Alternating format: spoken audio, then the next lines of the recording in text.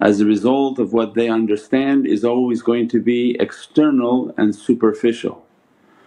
And inward kulli shay, inward encompasses all power, all realities.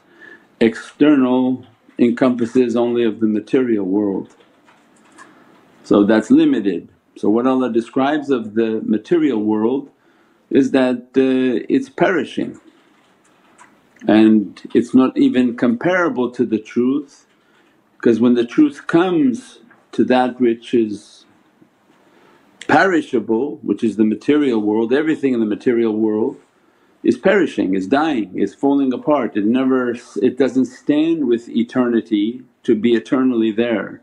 Every tree perishes, every cell, every organism, every creation on this abode is perishing. And Allah is describing for us, قُلْ جَاءَ الْحَقُّ, that tell them that when the truth comes the falsehood perishes, and that falsehood by its nature zahuqan, crumbles.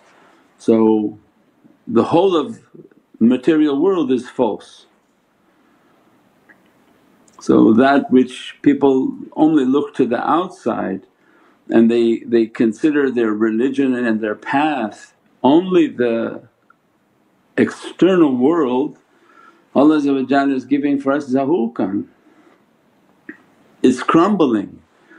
Means your understanding of your religion, your faith, your practice, whatever it is crumbling, because it's all based on the form and the external world which by its nature disappears.